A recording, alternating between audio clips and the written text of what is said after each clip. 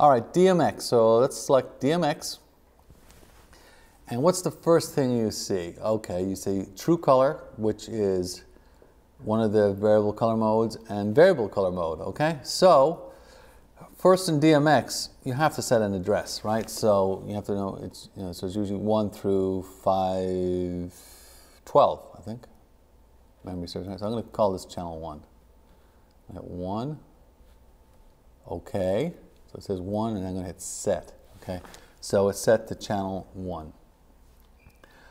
This fixture uses 4 channels, and channel 1 would be color changing, so 27 to 6500. Channel 2 would be intensity, and channel 3 would be plus green, and channel 4 would be negative green or plus magenta. So let's go true color. I'm going to hit true color.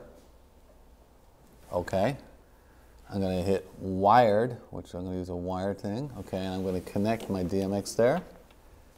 And now we are going to adjust the intensity right now, but now I'm going to change the color from 65. You see the color 56, 5,000. Next one will be 4,000. Next one will be 3,500. Next one will be 3,200. Next one will be 3,000. We can get there, 3,000. Last one is 2,700. So it ramps through in true color mode through all the colors, okay? And then you can control intensity as well. So that's our wired connection. So that's one variable color mode. Let me go back and show you go back. I'm going to go variable color mode. It's already set to channel 1, so we'll hit variable color. Hit wired again. It'll change in 100K increments on this one. See a change in 100ths. So this is just a visual on the screen, so to give you an idea where you are in color temperature.